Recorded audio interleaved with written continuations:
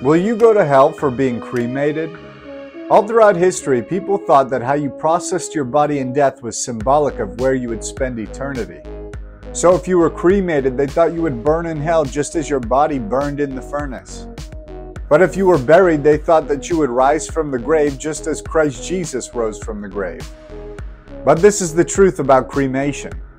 There's nowhere throughout the entirety of Scripture that tells us how to process our bodies in death. So getting cremated won't send you to hell, but if you're feeling condemned over it, remember the Bible says, "From the dust you came, to the dust you shall return." If you want to know more Bible truths, then hit the subscribe button now.